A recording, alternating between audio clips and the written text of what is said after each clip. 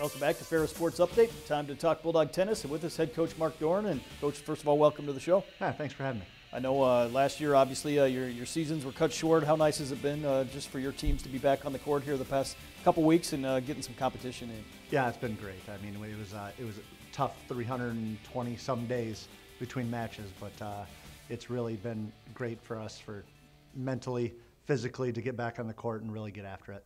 I know obviously both teams here before we get into this past weekend had a chance to take on some Division I opponents here early on the first couple weeks, Western Michigan and Valparaiso on the women's side. Yeah, it was a great opportunity for us to really, get great practice out, out of the gate and be able to go up against the competition that we probably won't see the rest of the year. And we really benefited from it this year, and we're pretty excited that we were able to go in there and, kind of put some fear into a Division I program. And it's the best results that we've had in a few years.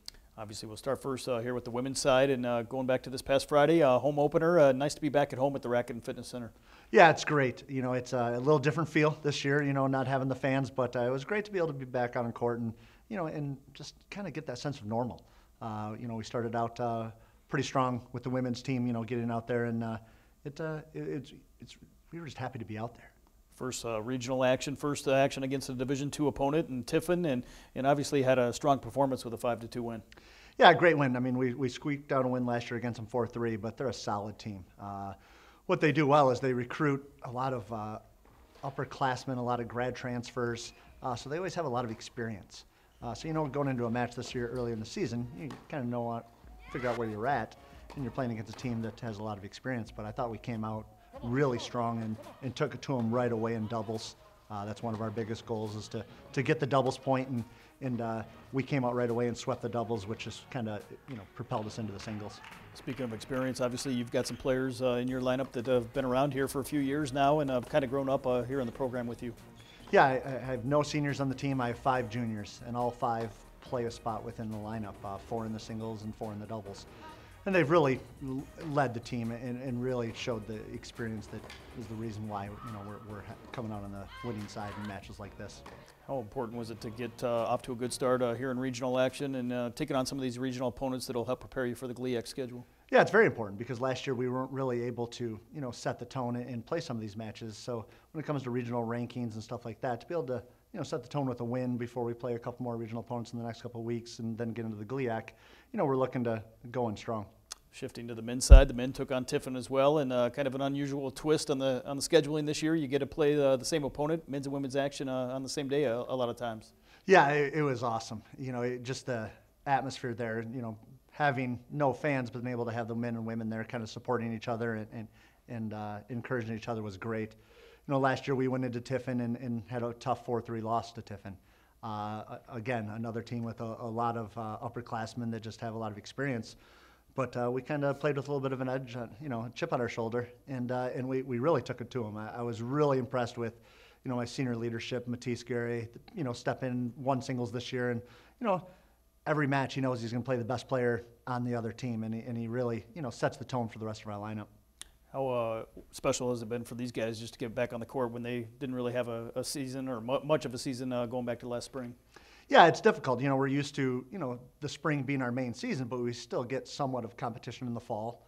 And then, without having a season last spring, nerves. There was a lot of nerves that set in and weren't sure, if they were match ready, not even to be able to, play in, tournaments during the summer that they're used to playing, out of season. And so they just weren't sure what that was going to be there, but they knew they practiced hard and they knew that they'd prepared.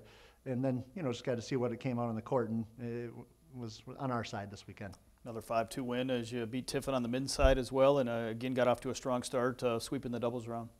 Yeah, this is the first time in 2 years that we've swept the doubles. It's a goal for both men and women to win the doubles point, but we just haven't put it all together in one day where we win all 3, and it was great to see everyone. And I mean, just the excitement of winning all 3, just the smiles on their faces and the energy going into the singles is really what propelled us. I know obviously no fans, but how much of a home court edge is it for you to play at the Racket and Fitness Center where your guys obviously know the courts so well? Yeah, it's a huge edge. I mean, every court's a little different. We have a little bit faster tennis courts, so when a team comes in and plays it that are used to a slower court, it's our big serves.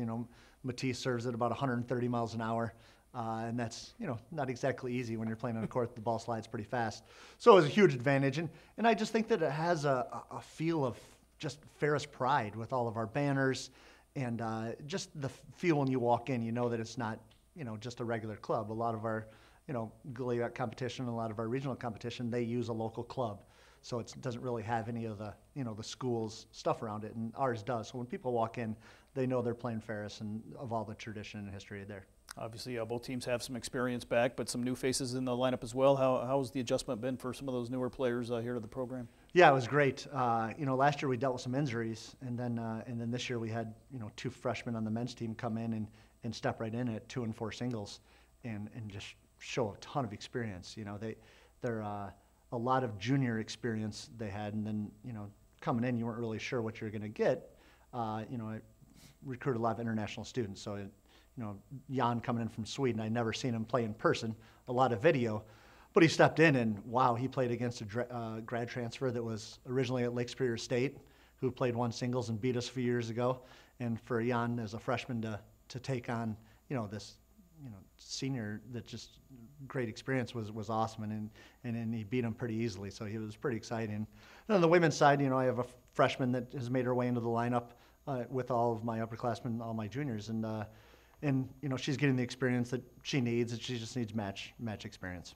Obviously this week, back at home again as you take on Walsh coming up on Friday, and another doubleheader at the Racket and Fitness Center, and a couple more matches here before you really get the conference schedule underway in the middle part of March. Yeah, we're looking forward to this week. We haven't played Walsh in a dual match in quite a few years, so we're looking forward to just kind of seeing where we're at. They've played a couple other GLIAC schools in the last couple of weeks, and so we kind of have an idea where they're at, but it's just great to be able to get these matches in and to be able to prepare for the GLIAC. Typically we'd be in Florida next week or in a couple of weeks playing some stiff competition. So, anytime we can get these extra matches in this time of year before GLIAC start is always a benefit for us. Obviously, if all goes well, the GLIAC season is going to feature both the men and women here in the same season for the first time in a long time.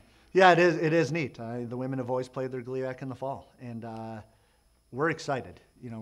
We were a little more excited to be able to get a fall season in off, non-championship season and get some practice, but we didn't get that. So it's a little different than we were expecting, but we're still excited that we can hopefully ride this season into the NCAA tournament and have the momentum going into it this year. Well, Coach, thanks for the time, and best of luck here this coming weekend. Yeah, thank you. That'll do it for Ferris Sports Update. A reminder, you can follow all the action, get all the results online at ferrisstatebulldogs.com. Have a great week.